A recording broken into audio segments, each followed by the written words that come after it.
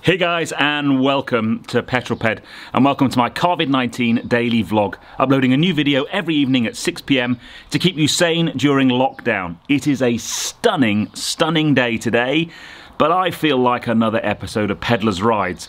And for this one, I thought I would take a look at possible options for your first hot hatch.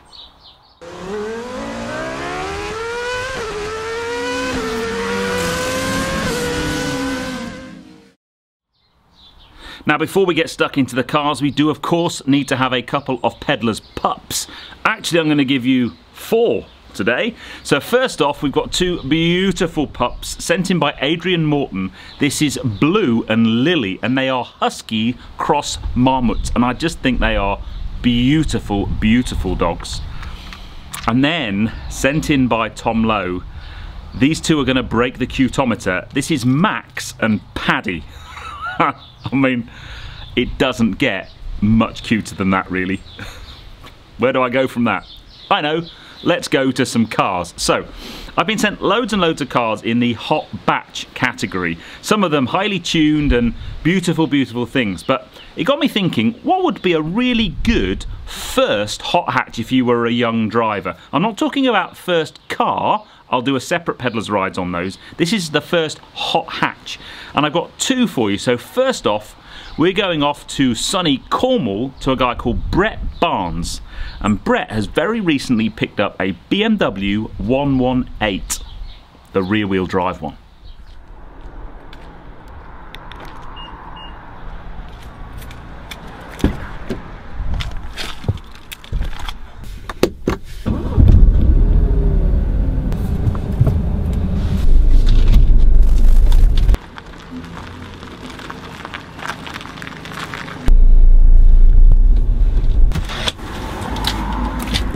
So hey Peddlers, and welcome to my 5-minute review of my BMW 1 Series. Now before we get into it, I just want to say a massive thank you to Pete for featuring me on his channel. What an awesome opportunity it is for all the community to come together and show each other the cars, and I'm super excited to see other people's cars.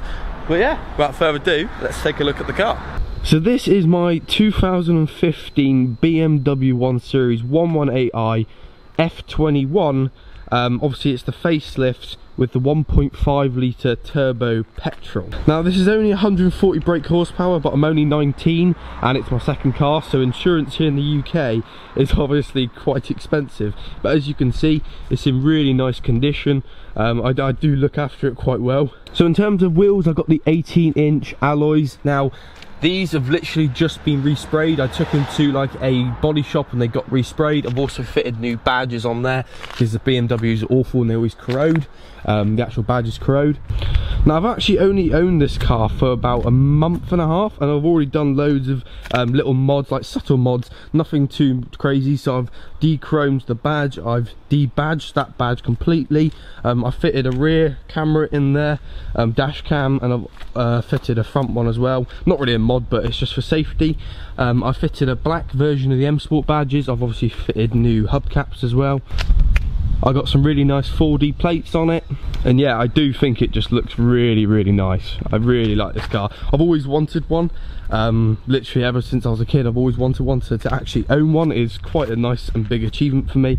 Nothing too mental, it's not like a dream car or anything like that for some people, but for me it's a really nice car. Now in terms of the interior, I've always wanted the red and black interior. I've always liked red, and in BMWs I think it looks amazing. Obviously I got the M Sport wheel.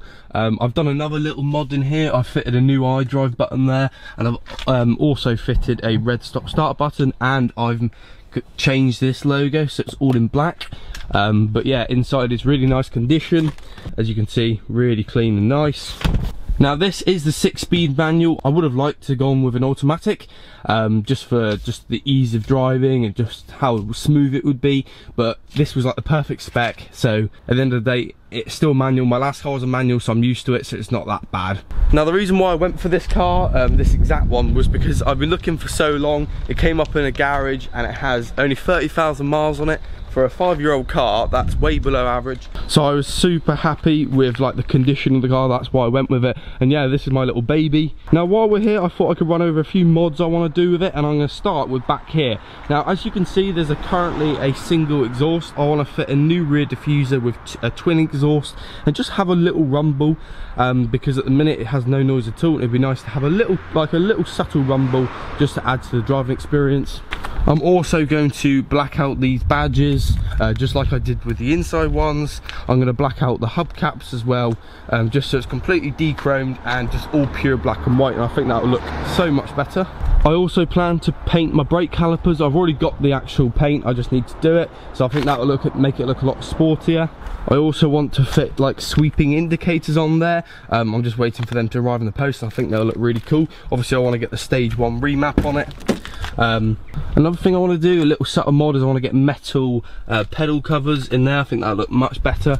And I also want to get slightly tinted windows, because I think that'll really set it off and make it look really nice. I also want to wrap the interior, so this, I'm thinking about black carbon. I think it'll look much better because this is really prone to scratching. There's a couple of little scratches, and I want to get rid of it. So what do you guys think of it? I really like to hear what you guys think in the comment section of Pete's video, and maybe some modifications I can do to it. But yeah, I don't want to make it look too, I don't really want to use the word, but too chavvy, and I still want it to look like it could have come out the factory like it.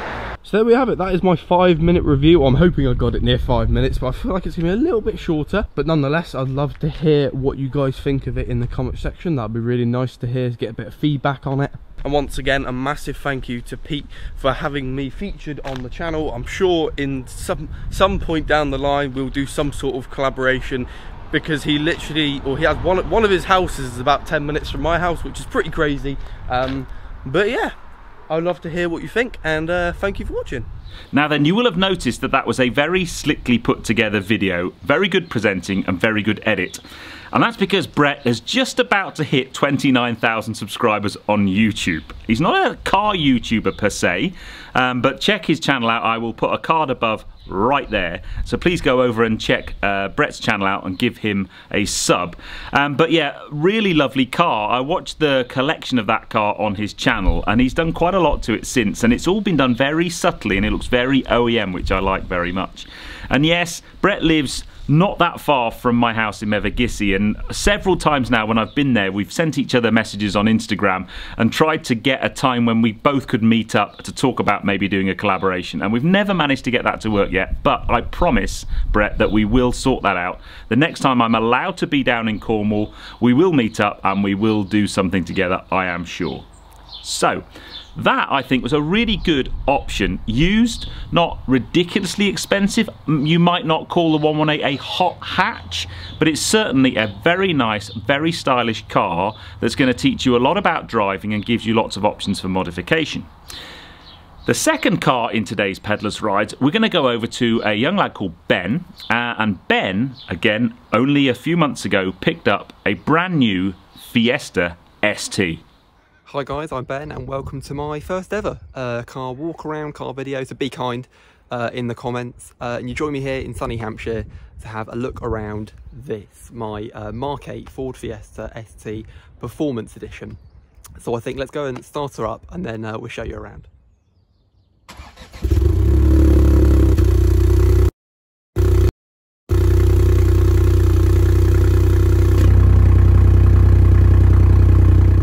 So then you've heard her start up. I think it might have actually broken the microphone, so apologies if the audio wasn't great on that startup.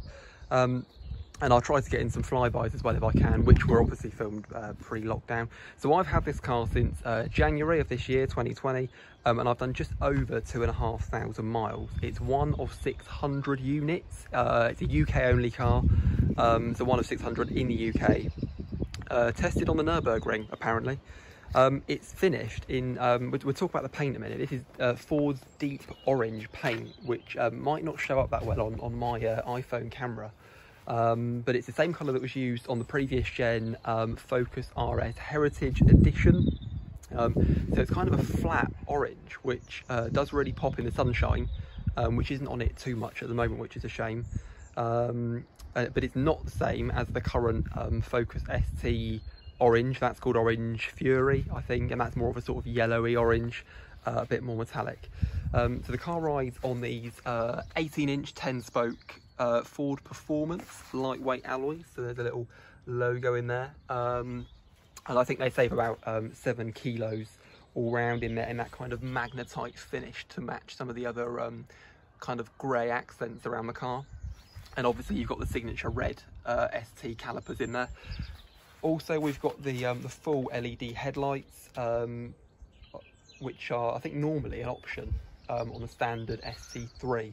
So they're a standard option on this car.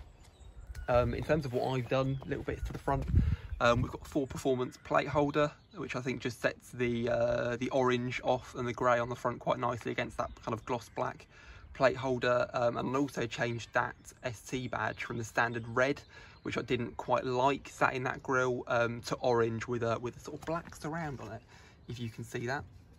I should add as well, the car is on Ford Performance coilover springs. Now, apparently, if you believe what you read online, those were actually made by KW Suspension out in the States, which would figure given that Ford are an American manufacturer. So they are lowered by 15mm at the front and 10mm at the back. And of course with this car you also get the performance pack, which would normally be a sort of £800 option, as standard. So that means you get the Quaife limited slip diff on the front axle, launch control, and also a sort of gimmicky shift indicator when you're up at about 6,000 RPM. The engine, exactly the same as a standard Mark 8 ST3, so it's running about 200 horsepower from that 1.5 sort of turbo engine. Along here, you'll notice I fitted some rally flaps, which were supplied to me by Rally Flaps. So these are actually the Kylan material ones. I've got them on the rear as well. So they're actually not a dissimilar material to what the World Rally Championship teams use. So they're really, really durable, flexible as well, which is good for this. And as you can see, they're filthy. So they're doing their job, which is really, really good. Just in terms of the rear end of the car, I have also changed that badge to black, black with a black surround, which I think just sets the rear of the car off a bit nicer against this privacy glass, which we have across the back and on the back windows. There's my Instagram for anyone interested. Go follow me or abuse me in my DMs. And these are some of the brands I've sort of worked with on the car, partnered with. So CE UK for all your kind of lighting needs, modifications. Rally Flaps, they're obviously on the car. Print, Peel and Stick have supplied me with some goodies to change the look of the car quite a lot, but because of lockdown I haven't been able to get those on yet. And I think we all know that logo. Mr. Papworth, Hampshire Photography, Luke. I filmed the collection of this car with him, so if anyone's interested in watching that, go and check out his channel, obviously. I'll show you the interior very quickly, although, as anyone in the know will realise, it's the same as a standard ST3. So you get your lovely Recaro bucket seats, leather trim here, there and everywhere, some fake carbon fibre up and around the dash, all your infotainment, B&O sound system, heated seats, heated wheel, all of that. So it's really well spec'd interior, really comfy actually, and quite quiet when you're on the road, which is great. But thanks for watching this, guys. Don't forget to subscribe to Petrol Ped, follow me on Instagram, there's my username again. And if you want to film with this car or shoot with this car, then DM me, let me know. Cheers, guys. Now, before we get on to Ben's specific car, I am a big fan of the new Fiesta ST. It drives brilliantly. It's not ridiculously fast, it's a couple of hundred horsepower, but the way it puts that on the road and the driving feel you get, and what I love about it is it comes as standard with a Quaife ATB, and that makes all the difference in terms of just getting the power down on the road and dealing with the communication you feel through the steering wheel. The spec of your car, mate, is absolutely on point for me. I love kind of bright orange colours. It's very in your face, not for everybody, I know. But that with the kind of gunmetal grey wheels, absolutely beautiful. Congratulations. Now, Ben, now interestingly, I think you are going to be doing more and more YouTube around your car. On Instagram, you need to look out for Driving with Ben. on Instagram, and I'm pretty sure if you look out on YouTube over the coming months, you'll see more and more of that car. So please go and check out Ben for more stuff about his car. Now, you might argue that that's quite an expensive car for your first hot hatch. As I said, this isn't a first car for a young driver. Clearly, if you were a young driver, you'd need to have a few years of driving experience and insurance, no claims behind you before you'd even consider getting into a car like a new Fiesta ST and buying new. I mean, I know you might get some really nice finance options and things, but if you look at used ones, a year old, 2 years old, 3 years old, all those Fiesta STs, they are brilliant cars to drive and give you lots of scope for enjoying a car. You've got the option to tune or to modify the car in ways, and I think a brilliant option as a first hot hatch and a good stepping stone into something later on down the line, a little bit quicker and a little bit more whiz bang. But yeah, brilliant car. So I hope you enjoyed those two. I really did. Two beautiful cars. I'm so delighted for you both. You clearly, you know, they're both new to you and you're kind of in that early phase of just loving everything about the car, and long may that continue. But guys, I hope you've enjoyed this episode of Peddlerz Rides. If you have done so, please give me a thumbs up. Comments below are always welcome, and if you haven't done so already, please subscribe to Petrol Ped for plenty more content to come, and I'll see you on the next film, guys. But you take care. Stay safe.